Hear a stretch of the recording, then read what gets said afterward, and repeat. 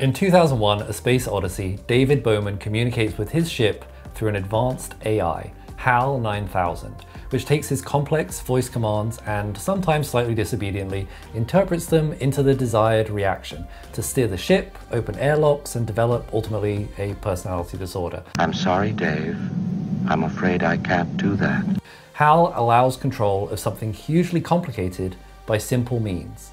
Today, I want to explore how a startup in the UK, Riverlane, is attempting something analogous to simplify interfacing with quantum computers, with 99% less evil sentient AI.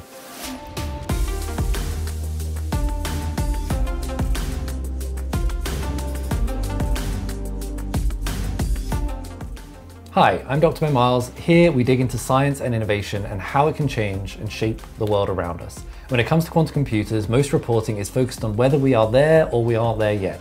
I want to narrow in on some of the steps along the way to making a commercially available quantum computer. Today, I want to talk about operating systems for quantum computers. But first, let me explain why they are of interest to talk about in the first place. This is going to be a bit of a deep dive into how QCs work, so buckle your seatbelts. Over the past several decades, classical computers which surround us today have become increasingly powerful. A great deal of time, money, and energy has been poured into making microchips smaller and faster. But manufacturers are now reaching the physical limit of how small and how fast these chips can be made. Quantum computers are still absolutely at the early stage of development, but what sets them apart and why people are excited by them is because of how their computing power ultimately scales. Classical computers scale linearly with respect to the number of bits that the system contains, but for a quantum computer, their computing power scales exponentially with respect to the number of quantum bits or qubits that are added. This is due to the amount of information that can be stored in a given number of qubits being larger than what can ultimately be stored in the same number of classical bits. N classical bits are able to store 2n pieces of information. They can either be on or they can be off, so they can encode for two states of being. Whereas n quantum bits, n qubits, are able to store 2 to the n pieces of information. Each qubit can be on, off, or anywhere in between. That exponential scaling of quantum computer power gives them the potential to solve highly computationally intensive and previously unsolvable problems. Before we go any deeper, let's touch back very quickly on HAL 9000. The whole point of HAL is to run the complexity that is running a ship on behalf of the crew, so that they, the crew, only need to deal with higher order decision making. In order for quantum computers to become widespread, we have a similar problem to overcome. It must be easy for people in different industries to ultimately use them at the end of the day. This is where a quantum operating system would ultimately come in useful, since it would offer a way to control quantum computers in much the same way as Windows, Mac, or Linux controls many different classical computers. Confusingly, the term for this idea is HAL, hardware abstraction layer. I'm not making this up. It essentially means that you, the user, don't need to know what's happening under the hood of your quantum computer to be able to use it. The hardware has been abstracted to a more human, understandable level. Riverlane is a UK-based company that has recently made a significant step towards creating exactly that, to simplify the complexity for researchers dealing with quantum computers, as there isn't just one type of quantum computer out there in the world. That complexity comes from the way that we go out and we try and build qubits. Classical computers, by comparison, are relatively simple, relatively straightforward. They represent bits with the presence or the absence of an electrical signal. Effectively, a classical bit is a light switch. It's either on or it's off. No matter what hardware you're using, be it a laptop, a smartphone, or a tablet, a classical computer all uses the same electrical representation of what it means to be a bit. Unlike classical computers, however, qubits for quantum computers come in several different form factors, rather than just one, with each involving particles that are governed by quantum mechanics. There are three broad different categories of qubits. The first type of qubit is created using particles of light called photons, with the state of the qubit being encoded not on whether that particle exists or doesn't exist, but rather on the phase or the polarization state of that photon. These are known as photonic qubits. The second type of qubits are made using pairs of electrons in superconductors that are cooled to almost absolute zero. These special pairs of electrons are called Cooper pairs, and they are also able to represent a qubit. And finally, ions trapped in electromagnetic fields offer another platform for qubits, where the qubit state is stored in the stable electronic state of each ion.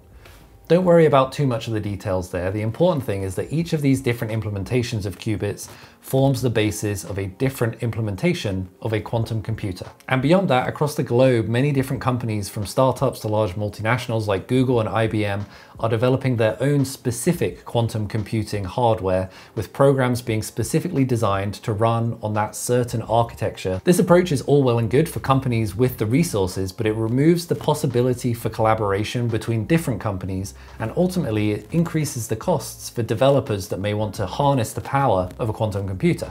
This is where Riverlane's recent launch of their open source software comes into play. The software is designed to enable programs to be developed for quantum computers that don't mind what sort of architecture the program ultimately runs on. The hardware abstraction layer, HAL, Riverlane is developing is intended for it to be an open standard, meaning that other parties ultimately can develop it. Essentially, regardless of the program that you write, you want to be able to run it with the same efficacy and the same speed, utterly independent, or as independent as possible, of the platform that you're running it on. So the question becomes, what does the hardware abstraction layer actually do? How does it work? The HAL provides a standard set of commands which can be implemented on pretty much any device. This is kind of analogous to a scripting language you can think of like Python. Python is an interpreted language, meaning the instructions that are described in a given program are translated ultimately by the interpreter into machine language that can be run on any given computer. Programs on a quantum computer, by comparison, typically consist of an algorithm. And depending on what kind of algorithm is being used, the HAL offers different levels of speed up. Each level relates to different positions in the hardware stack that can be accessed to run particular commands. This stack is a combination of systems or devices that translates information from the qubit layer, the very lowest level of information, back to electrical signals that can be interpreted by a normal computer. It might say to the hardware layer something along the lines of apply this electric field to these trapped ions, or emit these photons from here for this photonic chip, or oscillate these Cooper pairs like this, all of which might mean the same thing to the algorithm. The algorithm ultimately doesn't care how it's done, it just knows that those operations need to be completed. The part of the quantum computing system that the HAL directly interfaces with is the QPU, or Quantum Processing Unit. It's the device that performs logical operations on qubits in order to process the data. For example, in a quantum computer that uses photonic qubits, the QPU would be a microchip that contains photonic circuits and components that manipulate the length or the properties of those pathways. The states of these qubits are then measured and interpreted into useful information to be used by the system. The important thing about Riverlane's HAL was that it was developed with many different partners. The partners included famous groups that you may have heard of, like the National Physics Laboratory in the UK, as well as several different startup companies that are developing different architectures of QC. There are a couple of startup companies like Universal Quantum and Oxford Ionics that are developing quantum computers using trapped ion qubits. There's CQC and Oxford Quantum Circuits that are using superconducting bits, and there's Duality Quantum Photonics, which are using photonic bits. By pulling all of these partners together and getting them to build their architectures in a way that this HAL can equally support all of them, the entire quantum community can benefit from using their algorithms on any of these pieces of hardware, ultimately, hopefully, strengthening all of those different hardware players as they come to market. This universality that they're aiming for across different hardware platforms is a really exciting prospect for quantum researchers and for all manner of scientific fields beyond that, as it will allow other people to start to interact with quantum computing much quicker than they would otherwise be able to gain access to it. From my point of view, I think it remains reasonably unclear as to which quantum computing architecture will ultimately be most successful, will come out on top for mass adoption, but this HAL developed by Riverlane ultimately acts as a great intermediary step, which means that all of the quantum scientists, the algorithm developers, the software writers can make great progress moving their understanding forward without needing to tie their development work to any architecture in particular. This should mean that quantum computers arrive much faster than they otherwise should. If you liked this video, if you had any questions about quantum computers, the different architecture approaches that are out there, I would love to continue exploring that in another video. Leave me a comment down below, ask me a question.